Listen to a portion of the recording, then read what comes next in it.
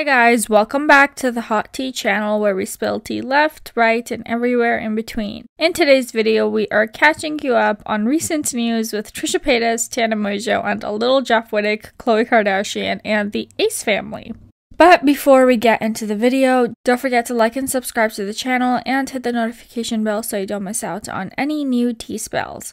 Head over to the Hot Tea Twitter account where you can follow and send us any tea or topics that you would like to hear about, including any deep dives that you'd like to see us cover. Get comfy, grab a snack, and let's spill some tea. TRISHA seems to be living the marital high life and has been kind of quiet recently, mainly just posting ASMR videos and the usual kinda cringy TikTok content. One could say that she might be tired, one could also say that any drama or misbehavior doesn't fit the new mommy brand that she's going for, but either way, she is predicting the sex of the baby is going to be a boy. TRISHA shared a TikTok where she tried the Chinese gender calendar and it told her that she would be having a little boy. These tests take your birthday and the date of conception and spit out a guess for what you're having, and rumor has it that they are fairly accurate. TRISHA also took to her live stream to share that she is kind of basing her guess off of some old wives' tales that seem to be pointing at male. If you get morning sickness, it's a girl. If you don't, it's a boy. If you're glowing, it's a boy. If they kind of like suck the life out of you, it's a girl. Because supposedly the girl sucks your beauty out. I've heard about these wives' tales guesses, like if you have heartburn while pregnant, then your baby will have a full head of hair, and if you carry the baby low, then it's a boy, etc., etc. But TRISHA maintains that she would be very happy with either sex, but just feels in her soul that it's a boy. Moses and TRISHA also discussed the name for the baby. Should it be a boy? If he's gonna be born at the same birthday as my dad, maybe the middle name. You gonna say it or no? Will be after my dad's. You gonna say it or no? Yeah, we'll see if it happens. Yeah, and it's a Hebrew name, your dad's name? I mean, no, your dad's name, but it's a Hebrew.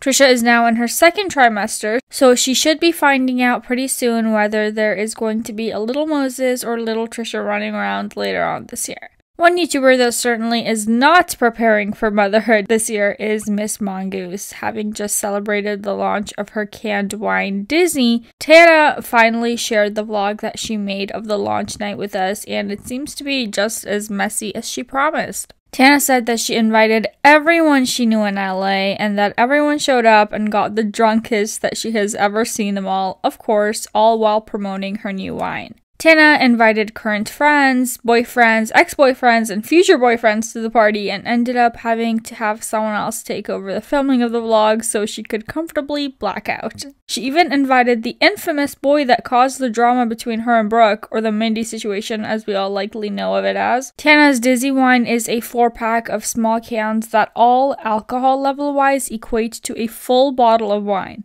And it seems to me that the reaction throughout the celebrities she was having drink it was genuine enjoyment. As for a regular posting schedule, I don't think that's on the cards for Tana, as it's not necessary for her at the moment, but she did try and get Jeff Wittek to let her be a co-host on his podcast.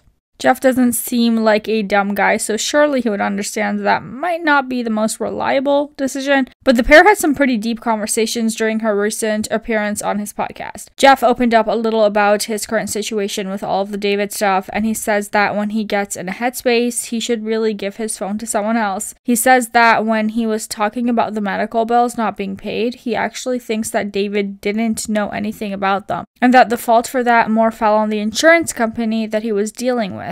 Is Jeff possibly feeling some remorse after seeing David's podcast addressing everything? Jeff still says that he was being totally honest with everything that he said. And while on the topic of toxic friendships and relationships, Tana opens up a bit to Jeff and shares some of her own. Tana says that she and Shane mended everything at the Jeffree Star Skin launch party and that a lot of things were cleared up and resolved, and they're cool now. Tana says that she may have been overthinking everything, but quote, sometimes people do things that are too far. Tana understands that Shane was a huge helping brand with her career after TanaCon, and she says that he gave her a platform to speak and basically reignite her career. So it seems that she might feel like she owes him a little bit after that. I always thought that the two of them were genuinely close, but with the nature of YouTube, business, and how LA seems to work, who really knows the truth of friendships like that, and if anything is ever real? Shane is very much back and is posting regularly on Instagram and has promised a new video this Tuesday. So you know us, we will be ready and waiting to let you guys know the tea on that.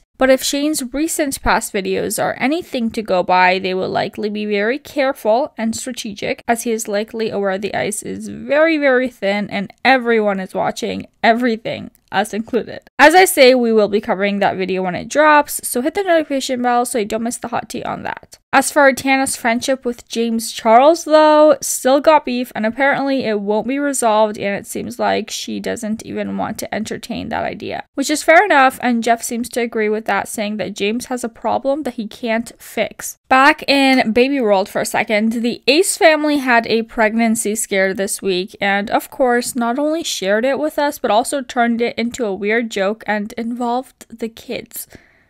The Ace family recently shared with us that Catherine was late for her period and they decided to get a pregnancy test. Content King Austin was ready with camera in hand. It's not that we don't want more kids, it's just that we don't need any more kids. Our 3 kids are enough. Like, it's weird. It's like I feel bad saying I don't want kids, but I truly don't want more kids, but I feel bad saying it because I'd be okay with another one. Seems that their cast might be full and they're no longer hiring any more characters to the Ace family show. Is it ready yet or not? No, Where'd you put it? I'm like really scared right now. Where'd you put it? Where'd you hide it? Can we turn the camera off and then check it and then like... No, we're not doing that. Why would you turn the camera off? Catherine, there's house bills to pay. We can't turn the camera off. The test does turn out to be negative. Cue collective sigh of relief. But Catherine and Austin decide to get the children's opinion on a possible new addition to the family. Shamelessly, they film the kids while asking them if they would want another little brother or sister, and even film the youngest daughter while she is crying. Usual Ace family BS, but honestly, family channels never fail to make me cringe. It seems that the whole family is on the same page with not wanting another child, not needing another child, and Catherine even suggests to Austin to get the procedure. Likely realizing that there isn't enough in this video, Catherine and Austin decide to drag their brothers Landon and Ryan into the situation by turning the pregnancy thing into a prank. They doctor the test and add their own line, and then prank both brothers who, in my opinion, don't really seem to care as much as I think they hoped they would.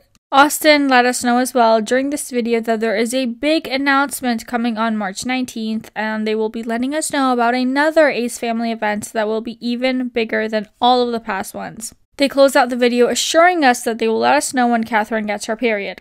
Thank God, am I right? Let's move on to some tea from the Kardashian clan, and this time, no Kim. We are talking about Khloe Kardashian hitting headlines and being called a hypocrite. During the same interview that Kim told us all to just work harder, Khloe also shared some really inspirational advice, women to women. Khloe basically said that blaming women when men cheat is not cool and really hurtful. She said if your significant other is doing something wrong, for the woman to be blamed, that's always been hurtful for me. I've never quite understood that. Now, of course, the internet is exploding and referring back to the Khloe and Jordan Woods drama when Tristan and Jordan hooked up, and Khloe wasn't super stoked on that situation. Just to catch up for you guys on that, I'll throw some screenshots up here for you, pause to read. People found this comment in the Variety interview quite hypocritical, as Khloe showed us all that she can get really mean and nasty with another woman that her man has cheated on her with. And that call out is fair in my opinion. Playing devil's advocate, just for a second though, do not come for me. I think a difference is that Jordan and Khloe were friends, and that does violate a friend rule, right? I totally agree that when someone cheats, it's wrong to put all the blame on this other individual, especially when you don't know them, as they are not the ones who broke your trust. And when you do that, when it's like girl versus girl in these situations, a lot of the heat that should be aimed at the guy isn't, and he almost kind of gets away with it. But in this circumstance, they were friends, and that's a little different. Hypocritical though, yes, I see it, just playing both sides here. But I would love to see some discussion on this in the comment section, as I'm sure a lot of you have opinions and past experiences involving this yourself, so let's discuss. Also, while we are talking about Khloe real quick, I see that she was locked out of her car this week.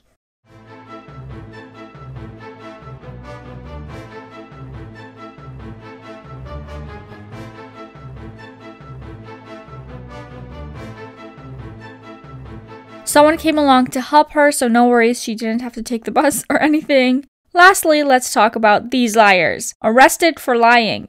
Just kidding, but they are liars, and they were totally arrested. YouTubers Sauce and Honey, aka Johnson LaRose and Charlotte Fisher, attempted to do the overnight challenge in a Pennsylvania Target and got arrested for it. What the kicker is that they actually snuck out of the Target at 3 a.m. and then came back when the store opened to make it look like they stayed there all night. I find that more offensive than anything else that we've covered today.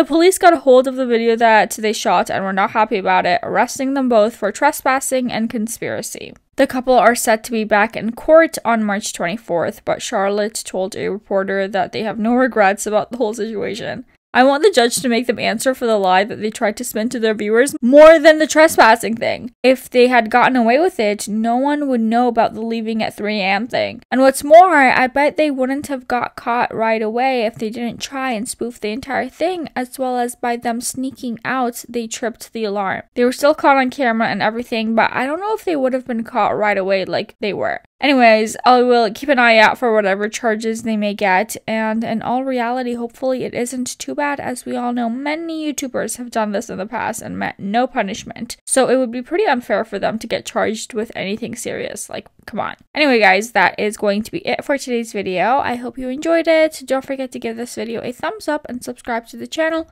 Hit the notification bell so you don't miss out on any hot tea, as we do upload every single day. And for now, let's share some eye bleach and get on with enjoying the rest of our days.